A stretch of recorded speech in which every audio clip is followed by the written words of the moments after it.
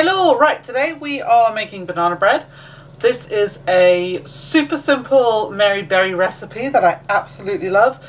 Essentially, chuck everything in, mix it all up, and then get it into your tin. So that is exactly what we are going to do. So in here I have my self-raising flour, my sugar, my baking powder, my butter, my milk, and my eggs. I'm going to give it a quick beat now before adding the bananas, so just all nicely comes together, and then I'll chuck in the bananas.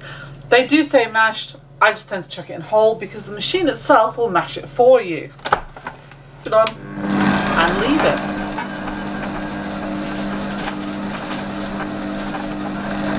Right, so now it's coming together. I'm going to do a simple thing, just peel the bananas. They are nicely overripe.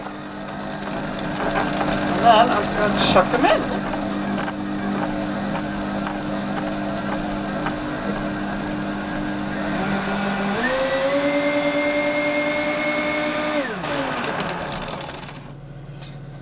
Give it a quick clean, make sure we get all the bits.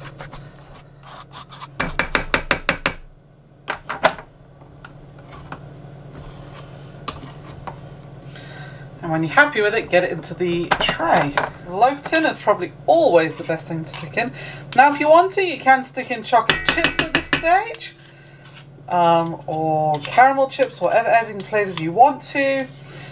For my little girl, I'm probably just going to do a plain one this week.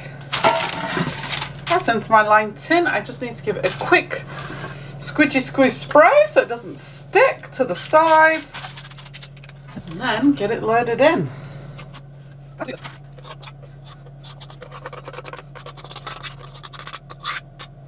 There we go. And then this gets shoved into the oven for an hour. So we'll see you on the other side of an hour.